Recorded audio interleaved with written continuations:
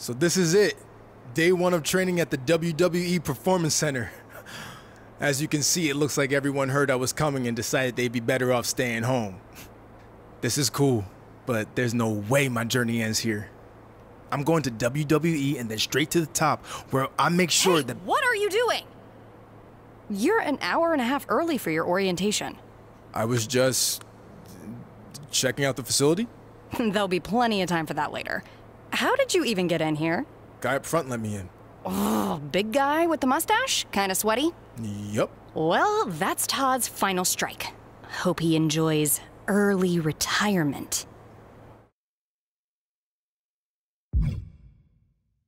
I tried showing him my ID, but he said it wasn't necessary. And then he told me to walk right in. I mean, I get that I look like I belong here, but the guy's clearly not cut out for the job. If it were up to me, I'd fire him. Thanks for your input. Anyway, you're going to need to fill out your information on this and sign a bunch of waivers before you can begin training today. And when you're done with all that, there's actually a fun part. You get to design your wrestling gear in case you become a WWE superstar. You mean when I become a WWE superstar? Yeah, sure. Wait, have you been filming this entire time? Is that a problem?